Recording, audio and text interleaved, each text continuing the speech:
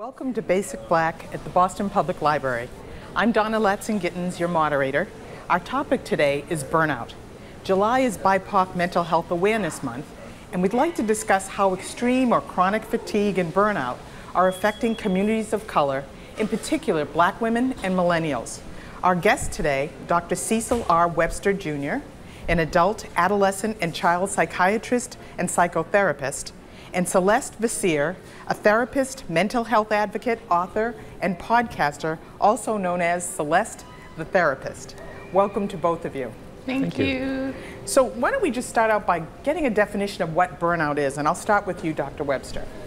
Yeah, well, there's many different definitions for burnout, but oftentimes people will experience things such as feeling helpless, or feeling like they are losing purpose, or they feel a little less joy in the things that they're doing.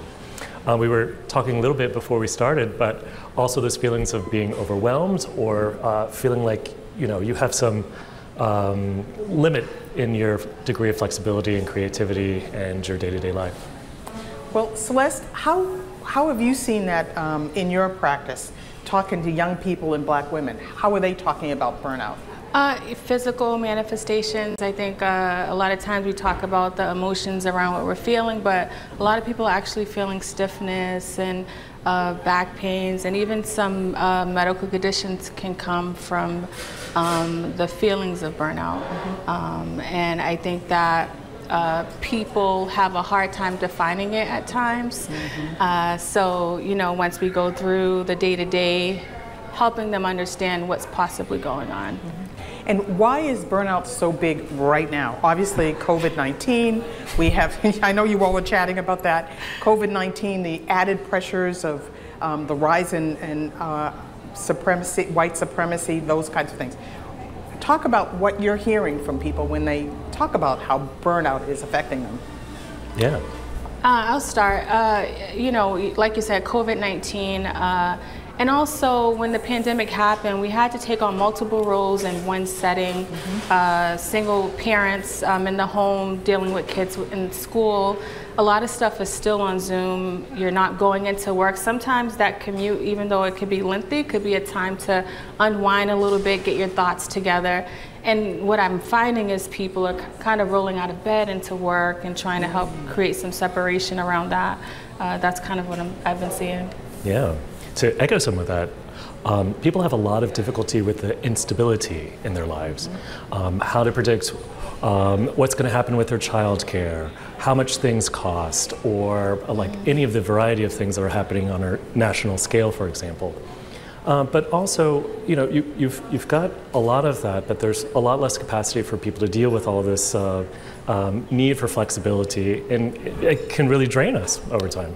Well, and then it probably grows, or you experience it when you are in the office or you are at work. So you've got COVID, you've got the work pressures, you're trying to figure out how to work remotely. What do you say to people when you're talking to them on your podcast about how to deal with that kind of pressure? Yeah, so a balance is important, I think. Sometimes it's hard, but sometimes there's this long streamline of work, like your emails are still going off at 6 and 7 o'clock. Prior to COVID, we left work and that was it. Now there's so many tools for us to do work at home, and so we're not cutting off. And so I talk to people about the stability and about creating structure. I think our mind operates really well off of structure, with the structure and creating space for themselves, because sometimes you forget you're human when you have so many responsibilities. But I like to tell people, if you weren't here, people will figure it out.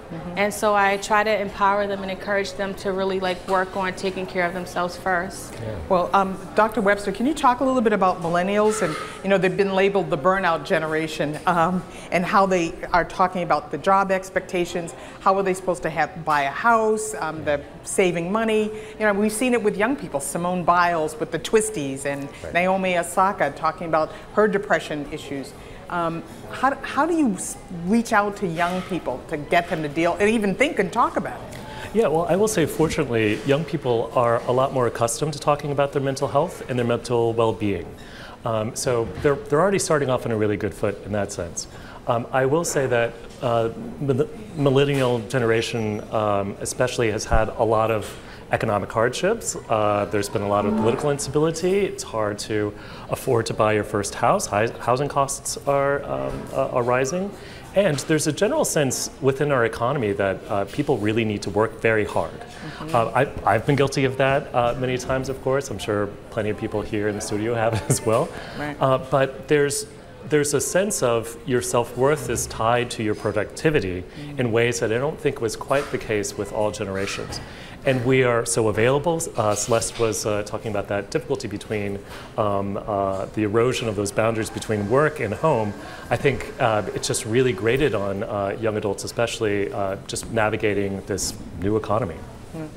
Just to turn it a little bit towards black women and the pressures that black women face, and you mentioned that just now, Celeste, we're all human. Well, black women there's a trope about black women being super strong, that we can take on all kinds of issues. What do you say to women who call you on your podcast or talk to you in your practice about how to get control of that mindset that we can't do it all? Yeah, educating them about how it kind of started. A lot of times in our environments, it wasn't that our parents sat down and talked with us and said, hey, like, you have to be this strong black woman. I think we just seen it, and then we learned how to survive life that way, right? Because it's not living life when you are operating in that capacity. And so I think when people notice and understand how things start, they're able to like unwind a little bit and take off the layers and learn how to advocate for themselves, because not only do we take on the role, I think society looks at us that way as well and portrays that on us, and we unfortunately take that on. And so if we can understand, just because the environment and people around us are that way, maybe our friends or our caregivers, it doesn't mean we have to be that way. And they find themselves having a lot more peace, and they slow down a lot more when they're able to like really work on putting themselves first. And Dr. Webster, what's your take on that? Yeah, I will say many of the black women that are in my practice often express very similar thing. Like, they'll enter into the office saying like, I'm really burnt out, I'm doing all of this work, I'm not really being recognized for the contributions I'm making in the office or in the clinic or wherever else that they might occupy. And then there's this real deep sense of like, well, this is what I'm supposed to do. I can operate at this level, and I can operate at this level for a long time. They really embody that sense of I'm supposed to be superhuman. And as Celeste was saying, it can take a while to help people understand the origins of that and help them sort of unwind from the experiences of their environment having pressure on that, from the internal pressure that they might feel to embody that sense of being a superhuman. Like, we have to take care of ourselves, and we can't just assume that we'll just be fine. And meanwhile, we're taking care of everybody else. So it's how do you find the time to do that? Life is coming at all of us very fast. And to that point, what about dealing with depression and talking about it within the family? That's been one of the biggest taboos. Nobody wants to talk about it, or at least the older generation. As you said, Dr. Webster, young people are, taking hold of it and saying, yeah, I need some space. What are we saying to the older generation about how to talk about anxiety and depression? Yeah, I'd say it's a cultural challenge, not to lump all older generations into one category, of course. But many times people just simply don't know what depression is. Like, well, I'm not depressed, but I am more irritable, and I'm not sleeping as well at night, and I've lost 15 pounds, and like, they don't realize that that constellation of symptoms might actually be depression versus simply being tired from a long day's work.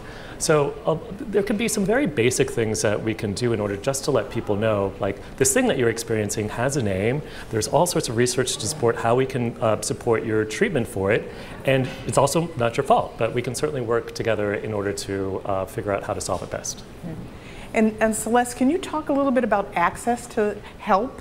And why it's so important that we have people of color as psychotherapists and psychiatrists, and why that's important for women and all of us of color. I think it's hugely important, and access to services has not always been available. Even having time to do these things has not always been afforded to us. There's something powerful when you see people that look like you talking about these things.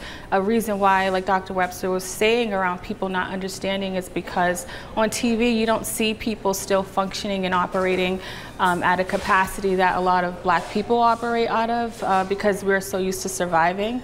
And so a lot of times just kind of recognizing and naming what's going on has been a really huge help for people. Because if you don't have a name for what you're dealing with, I think you just feel like you're just struggling and start to feel really hopeless. And so having people of color and having people understand what you're going through, who may have grown up in the same areas as you and can bring that component into the session is extremely helpful. Talk a little bit, Dr. Webster, about the warning signs. Give us some tips about what we should look for and if we have a family member who is struggling. Right. So I like to sort of divide it into burnout and depression. Burnout being sort of a lighter but no less significant experience that many people have, and depression being a really significant clinical diagnosis that we often need to have interventions for. So burnout might be things like, well, you know, I'm not feeling like I'm doing my best at work, I'm like forgetting things, I don't feel as creative, I feel a little foggy.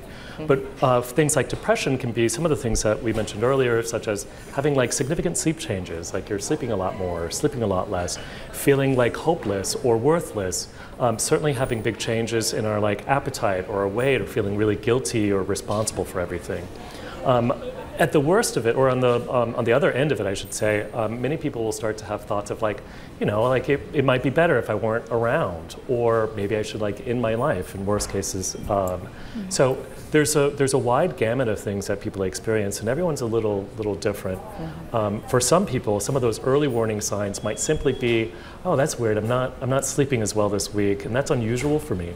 And for others, it might be, I've got my 8-year-old and I love them, but I was so irritated with them like over like this thing about summer camp, and that's also not really like me.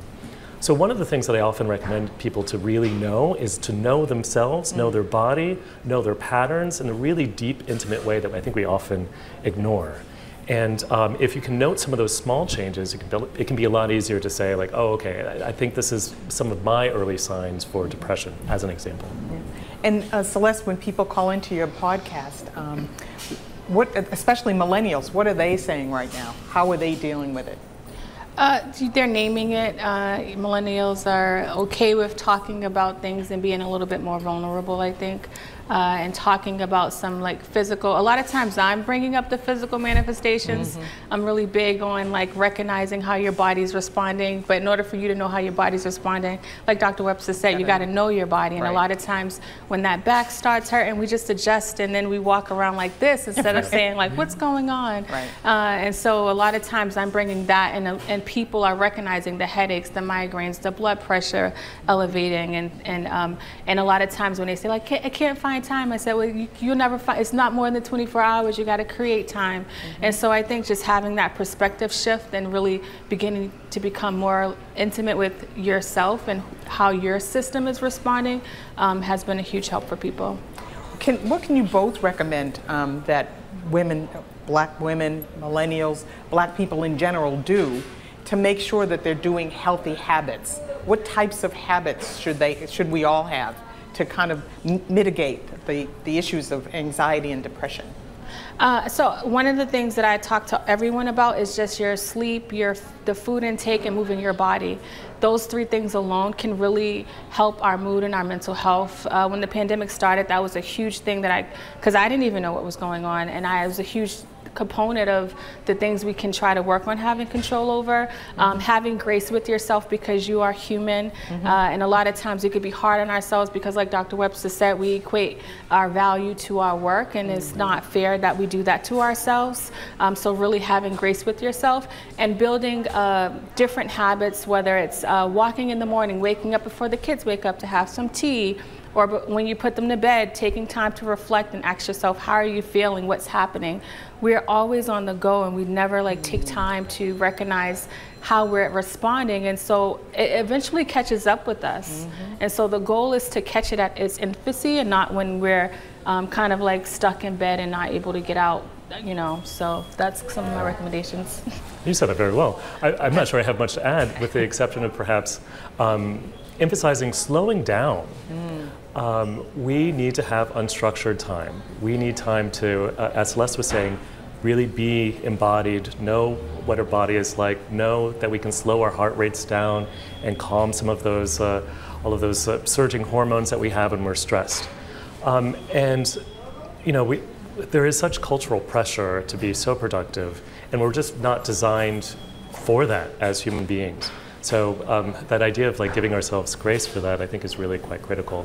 The additional piece that I might also add is never worrying alone, in a sense of like having connection with people. Like if you're worried about something, if you're stressed about something, or something's like just nagging you on your mind, that's a time to speak with other people about it, whether it be friends or colleagues or whomever else. Like just being connected is important. And you know, for future, you know, millennial, or now we have the zero generation, for future young people, we should be teaching them about mindfulness, how to just be in the moment. We're so busy projecting forward. How do you talk to people about that? Well, I have a lot of adolescents and kids in my practice, and this is a perennial difficulty. But they are in a generation where everything is so immediate. They can order something and it'll be like at their doorstep by the time they get home. They can like text their friends immediately and like message them on Instagram. It's really about slowing them down and also helping them understand the boundaries between their school and home and time with their like stepdad, for example, like helping them have a little more division in their time and being able to be present wherever they are, which is often not the case, unfortunately. And anything else to add? I would just say I tell people that our country moves at a really high pace of who's next, who's going to get what. And so, you know, it's really hard because we operate in an environment that promotes just go, go, go. Never like, how are you feeling, right? It's just like, what are you doing? Where are you at in life? People, when they meet you, what do you do for a living, right? A lot of who we are, unfortunately, we connect to what we do. And so when I explain that to people and say, but we don't have to operate at the pace of society, right? And in order to do that, being intentional about your day-to-day, how you wake up. Are you starting it with the news? Unless you're watching me, because I talk about mental health, that's okay. But are you starting it with the news, or are you going on your phone, or are you creating a mindful moment for yourself? So that's important, I think, for people to understand, is that just because we're in an environment that promotes the go, go, go, we can actually work on being intentional and reframing our mind into slowing down, because that's where peace lies, is in the moment. Yeah. And I have one more question as it relates, and you touched on it, but the use of social media. I have a millennial at home, and well, she's not at home, but I have a millennial, and you know, constantly on the phone, won't pick up the phone, will only text. It's the constant. When do you say, okay, put it down and just breathe? What do you say to them about that? Well, as a child psychiatrist, it's hard for me to tell like my child patients, like, put your phone down. But what I will often say, or I'll be curious about it, like, do you find that this has given you a lot of joy? Like, do you feel more relaxed now that you've seen your like friends on Instagram on vacation without you? Is this like better that you're texting at 2:30 at night? Like, some of those questions are pretty leading, but you know, that's the joy of seeing like 13-year-olds, right? But just helping them be more aware of how their actions are impacting how they're thinking, how they're feeling, how they're moving about the world can be really tremendous. And we have a lot of research that shows that social media can have some pretty negative impacts on the mental health of adolescents and kids, particularly. And Celeste, what do you say to them? Exactly what Dr. Webster is saying. A lot of times, and I only have adult clients, they'll say, I took a social media break, I feel a lot more secure. I don't want to put a negative notion on social media, because we use it, it depends on how we allow ourselves to use it. So I talk about creating screen time for themselves, curating their feed. So if they're feeling insecure about something, stop watching people that creates that insecurity in them. And I just really empower them to use the control that they have. We have control, so it's not about blaming social media, it's looking at our actions and what are we choosing to do. One of the things that I really, you know, wish we would all do is have more hobbies. It's almost like there are no hobbies anymore. You know, we watch sports, we watch TV, we stream everything, but what is the thing that you love? What are you passionate about? And how do we get that into our psyche? Yeah, that's a large cultural question. I think much of America is really focused on our doing rather than like the things that we really enjoy. So I often well, I'll say for myself personally, like I really just like getting my hands dirty, and I like gardening. I like to see like flowers bloom that I've like been able to plant. And for somebody else, it'll be very different. It might simply be like spending time doing Wordle. It might be like whatever it might be, right? But you have to get people to slow down enough to actually look around and say, oh, actually, I do really enjoy this woodworking thing. Like I haven't done that since like my granddad taught me. So. Well, that's awesome. Thank you both very much. This has been very productive. We're out of time, but I appreciate the discussion, and I want to thank Dr. Cecil Webster and Celeste Viciere, the Celeste the Therapist, for a great conversation. Be sure to catch this discussion on our social media platforms. And this has been Basic Black at the Boston Public Library. Enjoy the rest of your day. Wait, when did you start your garden? What's that? When did you start your garden? I started mine in February. Oh, really? Yeah.